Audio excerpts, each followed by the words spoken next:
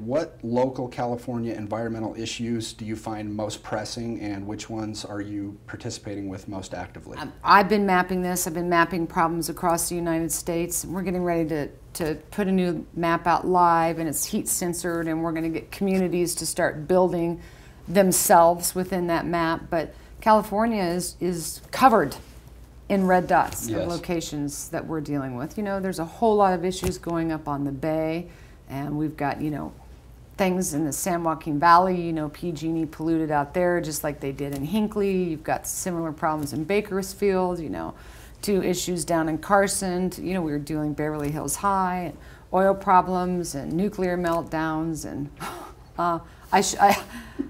there's a lot. It's sad. Yeah.